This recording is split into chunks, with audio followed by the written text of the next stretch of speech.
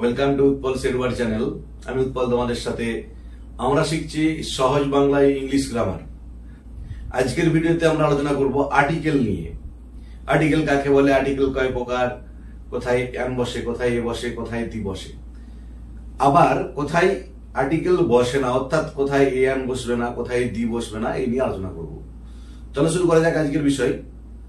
আজকের বিষয় শুরু করার আগে বলে নিই, যারা আমার চ্যানেলটি আজ প্রথম দেখছো বা চ্যানেলটা এখনো সাবস্ক্রাইব করোনি, তারা অবশ্যই চ্যানেলটি সাবস্ক্রাইব করে পাশে থাকা বেল বাটনটা প্রেস করবে, যাতে পরের ভিডিওগুলো আপলোড করার সাথে সাথে তোমাদের কাছে নোটিফিকেশন পৌঁছে যায়।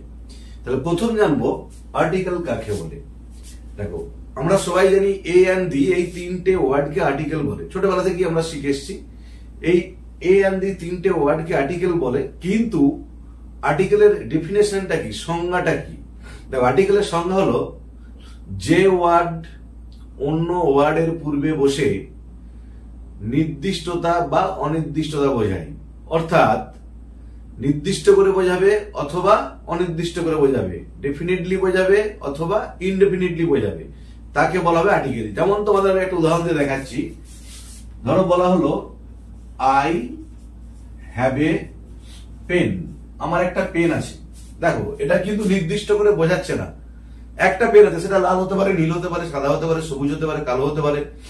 কিন্তু যখন বলবো দা রেড পেন ইজ মাইন, যে লাল পেনটা হয় আমার, এখানে দেখো নির্দিষ্ট করে বলে দিচ্ছে কোন পেনটা আমার, না লাল কলমটা, লাল কলমটাই আমার। তাহলে এইখানেতে দিটা বসেছে নির্দিষ্ট করে বোঝাতে, আর এইখানেতে এটা বসেছে অনির্দিষ্ট করে বোঝাতে। তাহলে এই জন্য আর্টিকেলের সংজ্ঞা হলো যে ওয়ার্ড অন্য ওয়ার্ডের পূর্বে বসে নির্দিষ্টতা বা অনির্দিষ্টতা, ডেফিনিট বা ইনডেফিনিট বোঝানোর জন্য, তাকে বলা হয় আর্টিকেল। আমরা ছোটবেলা থেকেই জেনে এসেছি এ, অ্যান এবং দি এই তিনটি হলো আর্টিকেল, যে তিনটাকে আর্টিকেল বলে। একটা জিনিস বলে রাখি, এ অ্যান্ড দি এই আর্টিকেল গুলো এরা কিন্তু পার্টস অফ স্পিচ গত ভাবে অ্যাডজেক্টিভ। আর্টিকেলকে আমরা এই যে এ অ্যান্ড দি তিনটে আর্টিকেল আছে, এই আর্টিকেল গুলোকে আমরা দুটো ক্যাটাগরিতে ভাগ করি। একটা হলো ইনডেফিনিট আর্টিকেল আর একটা হলো ডেফিনিট আর্টিকেল। দেখো, এ এবং অ্যান এই দুটো হলো ইনডেফিনিট আর্টিকেল, আর দি হলো ডেফিনিট আর্টিকেল। এবারে এ এবং অ্যান কে কেন ইনডেফিনিট আর্টিকেল বলে? কারণ এ এবং অ্যান নির্দিষ্ট ভাবে কোনো ব্যক্তি বা বস্তুকে বোঝায় না। যেমন I have a pen, he is a good boy, he has a bat. এই জন্য এ এবং অ্যান কে বলা হয় ইনডেফিনিট আর্টিকেল। আবার বলছি, এ এবং অ্যান নির্দিষ্ট ভাবে কোনো ব্যক্তি বা বস্তুকে বোঝায় না, তাই এদের বলা হয় ইনডেফিনিট আর্টিকেল। কিন্তু দি নির্দিষ্ট ভাবে কোনো ব্যক্তি বা বস্তুকে বোঝায়, সেই জন্য দি কে বলা হয় ডেফিনিট আর্টিকেল। যেমন the sun is a star, এখানে দ্য সান সূর্যটা নির্দিষ্ট ভাবে বোঝাচ্ছে। The earth is a planet, পৃথিবী হয় একটি গ্রহ, নির্দিষ্ট ভাবে বোঝাচ্ছে। তাহলে যে তিনটে আর্টিকেল আছে এ এন্ড দি, এই তিনটে আর্টিকেলকে আমরা দুটো ক্যাটাগরিতে ভাগ করতে পারি। একটা হলো ইনডেফিনিট আর্টিকেল আর একটা হলো ডেফিনিট আর্টিকেল। এ এবং অ্যান হলো ইনডেফিনিট আর্টিকেল আর দা হলো ডেফিনিট আর্টিকেল। এবারে এটা সবসময় কিন্তু দা নয়, কখনো কখনো এর উচ্চারণ দি হয়, কখনো কখনো এর উচ্চারণ আবার দা হয়। দেখবে, এই নিয়ে আমি একটা ভিডিও করেছি এর আগেতেই, যে কখন টিএইচ এই ওয়ার্ডটির উচ্চারণ দা হবে, কখন দি হবে। এই ভিডিওর লিংক আমি তোমাদেরকে ডেসক্রিপশন বক্সে দিয়ে দেবো, তোমরা অবশ্যই দেখে নিও, তাহলে জিনিসটা আরো ক্লিয়ার হবে যে কখন আমরা টিএইচ এই ওয়ার্ডটিকে দা বলবো আর কখন টিএইচ এই ওয়ার্ডটিকে দি বলবো। যে তাহলে এবার ইনডেফিনিট আর্টিকেল কেন বলে না এ এবং অ্যান নির্দিষ্ট করে কোনো ব্যক্তি বা বস্তুকে বোঝায় না, আর দি নির্দিষ্ট করে কোনো ব্যক্তি বা বস্তুকে বোঝায়, তাই দিকে বলা হয় ডেফিনিট আর্টিকেল। এবার আজকের ভিডিওতে আমরা ইউজ অফ আর্টিকেল, আর্টিকেলের ব্যবহার সম্পর্কে আলোচনা করব। তবে একটা ভিডিওতে যদি আমরা এ এন্ড দি তিনটে আর্টিকেলের ব্যবহার সম্পর্কে আলোচনা করি, ভিডিওটা অনেক লেন্দি হয়ে যাবে, বড় হয়ে যাবে। তাই আমরা তিনটে ভিডিও করবো। আজকের ভিডিওতে আমরা জানবো আর্টিকেল কাকে বলে, আর্টিকেল কয় প্রকার, আর্টিকেলের ডেফিনেশন সংজ্ঞা কি, অ্যান এর ব্যবহার। পরের ভিডিওতে আমরা জানবো এ কোথায় বসে, এর ব্যবহার কোথায়, আবার তার সাথে সাথে এ এবং অ্যান কোথায় ব্যবহার হয় না, এটা কিন্তু সবাইকে জানতে হবে। শুধু ব্যবহারটা জেনে গেলেই হবে না, তার সাথে সাথে জানতে হবে এ এবং অ্যান কোথায় ব্যবহার হয় না। আর 3 নম্বর ভিডিওতে আমরা আলোচনা করব দি কোথায় বসে এবং কোথায় দি ব্যবহার করা যায় না। তাহলে আমরা কিন্তু যেমন ভাবে এ এন্ড দি এর ব্যবহারগুলো শিখবো, একইভাবে কোথায় আমরা আর্টিকেল এ এন্ড দি কে ব্যবহার করতে পারি না সেগুলো আমরা শিখে যাব। তাহলে আজকের ভিডিওতে আমরা আর্টিকেলের সংজ্ঞা, আর্টিকেলের প্রকারভেদ, কেন তাদেরকে ডেফিনিট ইনডেফিনিট বলা হয় এবং অ্যান এর ব্যবহার নিয়ে আলোচনা করব। এরপর আমরা জানবো অ্যান এর ব্যবহার, যে কোন কোন ক্ষেত্রে আমরা অ্যান আর্টিকেলটি ব্যবহার করব। দেখো আমরা যেটা সবাই ছোটবেলা থেকে জেনে এসেছি যে কোন ওয়ার্ড যদি ভাওয়েল দিয়ে শুরু হয় তার আগে অ্যান বসে, কিন্তু এখন থেকে আমরা এই কথাটা বলবো না যে কোন ওয়ার্ড যদি ভাওয়েল দিয়ে শুরু হয় তার আগে অ্যান বসে। কারণ আমরা যখন এর ব্যবহার নিয়ে আলোচনা করব তখন দেখতে পাবো কিছু কিছু ওয়ার্ড আছে যেগুলো ভাওয়েল দিয়ে শুরু হবে কিন্তু তার আগে অ্যান এর পরিবর্তে এ বসবে। তাই আমরা কি বলবো যে বেশিরভাগ ক্ষেত্রে বা সাধারণত এই ওয়ার্ডটা ইউজ করবো আগে, যে ভাওয়েল দিয়ে শুরু হলেই অ্যান বসে এই কথাটা আর বলবো না। আমরা বলবো বেশিরভাগ ক্ষেত্রে বা সাধারণত কোন ওয়ার্ড যদি ভাওয়েল দিয়ে শুরু হয় তার আগে অ্যান বসে। তাহলে এক নম্বর নিয়ম হলো সাধারণত কোন ওয়ার্ড যদি ভাওয়েল দিয়ে শুরু হয় তার আগে অ্যান বসে। এবার আমি তোমাদের উদাহরণ দিয়ে দেখাচ্ছি। যেমন হচ্ছে ধরো অ্যান অক্স, ওটা ভাওয়েল সেই জন্য অ্যান বসলো। অ্যান অ্যাপেল, এটা ভাওয়েল তাই জন্য অ্যান বসলো। অ্যান ইগল, এটা ভাওয়েল সেই জন্য অ্যান বসলো। অ্যান আইসক্রিম, এটা ভাওয়েল তাই অ্যান বসলো। অ্যান আমব্রেলা, ইউটা ভাওয়েল তাই অ্যান বসলো। তাহলে আমি এখানে 5টা ভাওয়েলের 5টা উদাহরণ দিয়ে দেখিয়ে দিয়েছি যে একটা ওয়ার্ড যদি সাধারণত, আবার বলছি সাধারণত ভাওয়েল দিয়ে শুরু হয় তার আগে আমরা অ্যান আর্টিকেলটিকে ইউজ করব, ব্যবহার করব। এটা হলো প্রথম নিয়ম, যে নিয়মটা আমরা আগে থেকেই জানতাম। দেখো এরপরে জানবো 2 নম্বর নিয়ম, মানে অ্যান ব্যবহারের দ্বিতীয় নিয়ম কি, যে এইচ এর উচ্চারণ যদি সাইলেন্ট থাকে, অর্থাৎ এইচ এর উচ্চারণ না হয়, কোন ওয়ার্ড এইচ দিয়ে শুরু হলো কিন্তু এইচটার কোনো প্রনাউন্সিয়েশন হবে না, সেই ক্ষেত্রে, অথবা যদি এইচ এর উচ্চারণ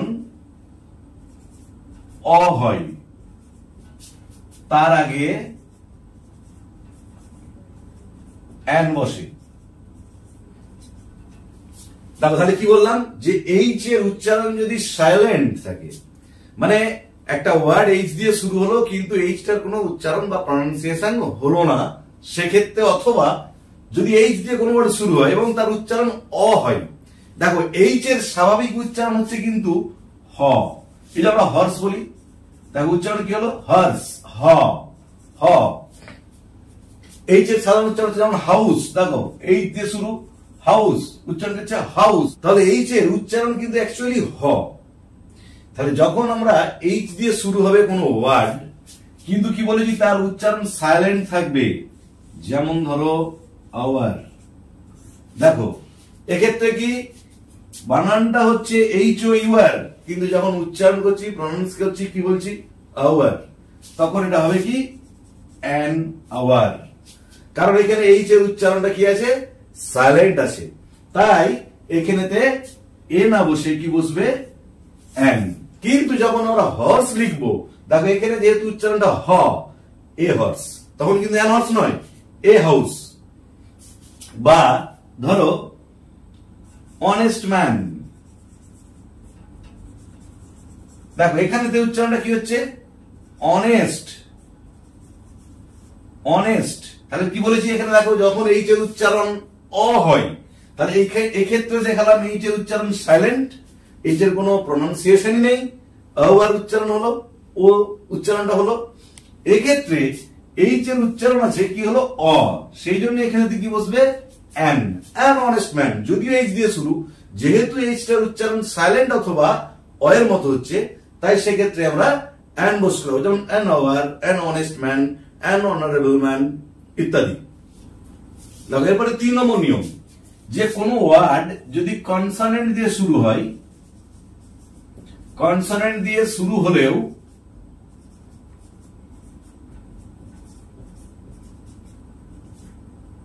তার উচ্চারণ যদি ভাওয়েল বা ভাওয়েল সাউন্ডের মতো হয়, তার আগে অ্যান বসে। দেখো, তাহলে আমাদের এতদিন ধারণা ছিল কনসোনেন্ট দিয়ে শুরু হলে তার আগে এ বসবে, কিন্তু আগেরটা দেখলাম এইচ এর ক্ষেত্রেও অ্যান বসলো। আবার কি বলেছি দেখো ভালো করে নিয়মটা, কোন ওয়ার্ড কনসোনেন্ট দিয়ে শুরু হলেও তার উচ্চারণ যদি ভাওয়েল বা ভাওয়েল সাউন্ডের মতো হয়, আমরা যদি 5টা ভাওয়েল আছে, ভাওয়েল সাউন্ড আছে 20টা, তার আগে অ্যান বসে। যেমন ধরুন উদাহরণ দিয়ে দেখাচ্ছি, এম এল এ। দেখো এর উচ্চারণটা যখন করবো আমরা এম, দেখো প্রথমে কি বলছি এম, তাহলে উচ্চারণটা কি হচ্ছে এ, ম উচ্চারণ হচ্ছে না। আমরা জানি এম এর সাধারণ উচ্চারণ হচ্ছে ম, কিন্তু এখানেতে ম হচ্ছে না, কি হচ্ছে এম, সেই জন্য এর আগে কি বসবে অ্যান এম এল এ, যেহেতু উচ্চারণটা হলো এ এর মতো। বা ধরো অ্যান এম এ, দেখো এম এ যখন আমরা উচ্চারণ করছি এম, সেই জন্য কি হচ্ছে দেখো, যেহেতু এম দিয়ে শুরু হলেও ম উচ্চারণ না হয়ে কি হচ্ছে এম। একইভাবে যখন বলবো এস ডিও, দেখো কি উচ্চারণ হচ্ছে এস ডি ও। দেখো এস এর উচ্চারণ স, কিন্তু এখানে কি উচ্চারণ হচ্ছে স নয়, এস ডিও, তাই এখানে আমরা কি বস করাবো অ্যান। কিন্তু যখন বলবো বিএ, দেখো এর উচ্চারণ কি হচ্ছে বি এ, বি এর উচ্চারণ বি এর মতনই হচ্ছে, তাই এক্ষেত্রে আমরা কিন্তু এই বস করাবো। তাহলে এম এর ক্ষেত্রে অ্যান হলো, কিন্তু বি এর ক্ষেত্রে এ হলো। আবার এস ডি এর ক্ষেত্রে অ্যান হলো, কিন্তু যখন বলবো বিডিও, দেখো এখানে কিন্তু উচ্চারণটা কি হচ্ছে বি ডি ও, তাই এখানে কিন্তু এই বসবে। তাহলে কনসোনেন্ট দিয়ে শুরু হলেও তার উচ্চারণটা যদি ভাওয়েল বা ভাওয়েল সাউন্ডের মতো হয়, যেমন এমএলএ, এমএ, এসডিও, এমপি ইত্যাদি, তখন সেক্ষেত্রে আমরা এর পরিবর্তে অ্যান বস করাবো। এটা হলো 3 নম্বর নিয়ম।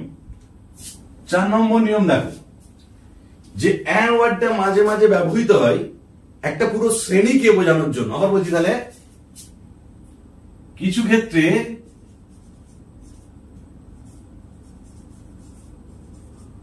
একটি সমগ্র শ্রেণীকে বোঝাতে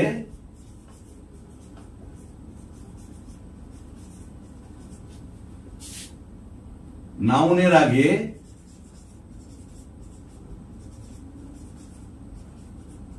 অ্যান বসে। সাধারণত কমন নাউন হয় এগুলো। তাহলে ভালো করে দেখো, কিছু কিছু ক্ষেত্রে, এটা কিন্তু সব ক্ষেত্রে নয়, একটি সমগ্র শ্রেণীকে বোঝাতে নাউনের আগে অ্যান বসে।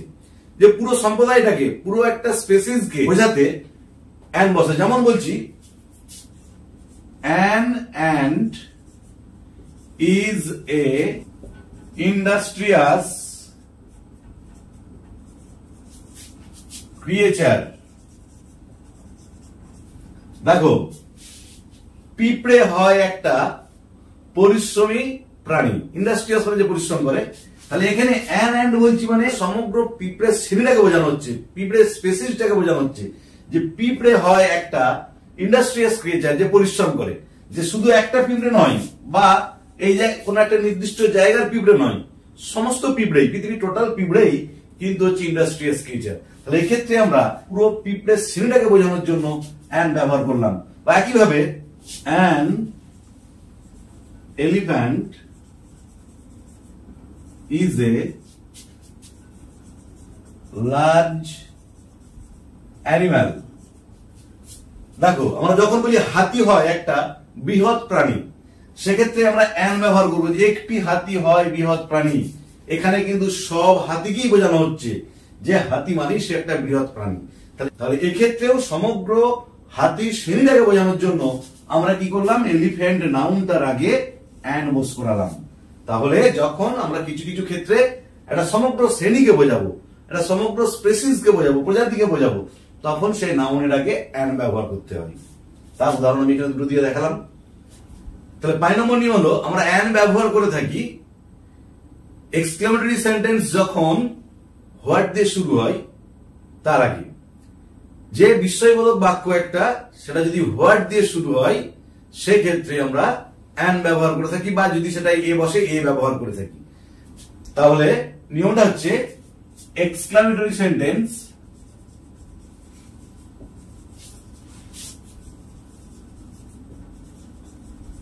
যদি হোয়াট দিয়ে শুরু হয়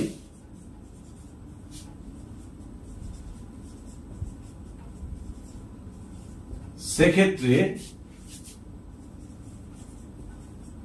আমরা an ব্যবহার করি। যেমন ধরো হোয়াট অ্যান এক্সিলেন্ট আইডিয়া, কি চমৎকার ধারণা। দেখো এখানেতে হোয়াট দিয়ে বিশ্ববোধক বাক্যটা শুরু হয়েছে, বিশ্ববোধক বাক্য, এবং যেহেতু এটা ই দিয়ে শুরু হয়েছে তার আগে কিন্তু and বসলো। তাহলে বিশ্ববোধক বাক্য এক্সক্লেমেটরি সেন্টেন্স যদি হোয়াট দিয়ে শুরু হয় সেক্ষেত্রে আমরা and ব্যবহার করব। কিন্তু এখানে যদি এটা ই এর পরিবর্তে কোনো কনসার্ন হতো সেক্ষেত্রে কিন্তু আমরা এটাকে এ ব্যবহার করতাম। মানে সব ক্ষেত্রেই and নয়, এটা ক্ষেত্র বিশেষে নির্ভর করবে। কনসার্ন হলে এ বসবে, ভাবেল হলে and বসবে। যেহেতু আমরা এখন and এর ব্যবহার শিখছি তাই আমি and টা কি উদাহরণ দিয়ে দেখাচ্ছি। আবার যখন এর ব্যবহার শিখবো তখন আমি এ উদাহরণ দিয়ে দেখাবো। আরেকটা উদাহরণ দিচ্ছি,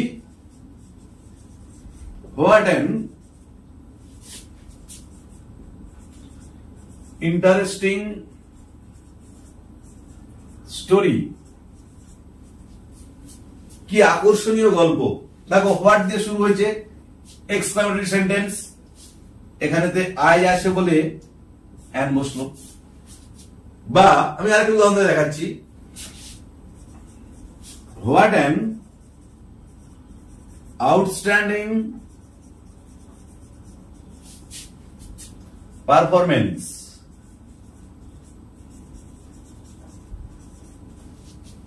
কি চমৎকার পারফরমেন্স। দেখো হোয়াট দিয়ে শুরু হয়েছে এক্সক্লেমেটরি সেন্টেন্স, এখানে যেহেতু ভাওয়েল আছে ও আছে তাই and হলো। আমি আবারও বলছি, এটা যদি ভাওয়েলের পরিবর্তে কনসোনেন্ট থাকতো এই তিনটা জায়গাতেই তাহলে তখন কিন্তু আমরা এ বস করাতাম। কিন্তু যেহেতু আমরা and এর ব্যবহার শিখছি তাই আমি তিনটে যে এক্সাম্পল দিয়েছি তিনটেই কিন্তু ভাওয়েল দিয়ে দিয়েছি এবং and দিয়ে দিয়েছি। যখন আমরা এর ব্যবহার শিখবো তখন আমি এটা কনসোনেন্ট দিয়ে দেখাবো, তখন এই জায়গাটাতে এ বসবে। যেহেতু and এর ব্যবহার শিখছি তাই আমি কিন্তু সব ভাওয়েল দিয়ে উদাহরণ দিয়েছি এবং and উদাহরণগুলো দিয়েছি। আশা করি বোঝা গেল and কোথায় কোথায় বসে। তাহলে আজকের ভিডিওতে আমরা আলোচনা করলাম আর্টিকেল কাকে বলে, কোন কোন ওয়ার্ডগুলোকে আর্টিকেল বলা হয়, আর্টিকেল কয় প্রকার, কি কি, এবং কেন সেটাকে ডেফিনিট আর্টিকেল বলে আর কেন বা ইনডেফিনিট আর্টিকেল বলে, and কোথায় বসে, and এর যে 5 প্রকার ব্যবহার সেটা নিয়ে আলোচনা করলাম। পরের ভিডিওতে আমরা আলোচনা করব এ কোথায় বসে, এবং তার থেকেও যেটা বড় ব্যাপার, কোথায় কোথায় এ বা and বসে না, মানে আমরা এ বা and বস করাতে ব্যবহার করতে পারবো না, সেটা আলোচনা করব। আর তারপরের ভিডিওতে আমরা আলোচনা করব কোথায় কোথায় দি বসে বা ডেফিনিট আর্টিকেল যেটাকে আমরা বলি দি বসে, আর কোথায় কোথায় আমরা দি ব্যবহার করতে পারবো না। তাহলে মোট 3টে ভিডিওর মাধ্যমে আমরা আর্টিকেলের ব্যবহারটা পরপর শিখবো। ভিডিওটি যদি ভালো লেগে থাকে তোমরা অবশ্যই লাইক শেয়ার কমেন্ট করে জানাবে। আর যারা আমার চ্যানেল নতুন দেখছো বা চ্যানেলটা এখনো সাবস্ক্রাইব করোনি তারা অবশ্যই চ্যানেলটি সাবস্ক্রাইব করে পাশে থাকা বেল বাটনটা প্রেস করবে, যাতে পরের ভিডিওগুলো আপলোড করার সাথে সাথে তোমাদের কাছে নোটিফিকেশন পৌঁছে যায়। ভালো থাকবে, দেখা হবে পরের ভিডিওতে। আর তোমরা বাড়িতে প্র্যাকটিস করতে থাকো। প্রত্যেকের কোশ্চেন ব্যাংক বা গ্রামার বইতে এরকম অনেক এক্সারসাইজ দেওয়া থাকে বা টেক্সট বইতেও দেওয়া আছে কোথায় অ্যান বসবে। তোমরা যেহেতু অ্যান এর ব্যবহারটা আজকে শিখলে, সেহেতু অ্যান যে জায়গাগুলো বসবে তোমরা ওইখান থেকে প্রশ্ন লিখে যে জায়গাগুলো অ্যান বসবে সেই জায়গাগুলো অ্যান দিয়ে শূন্যস্থান পূরণ করতে শুরু করো। Practice makes a man perfect, এই কথাটা অবশ্যই মনে রেখো।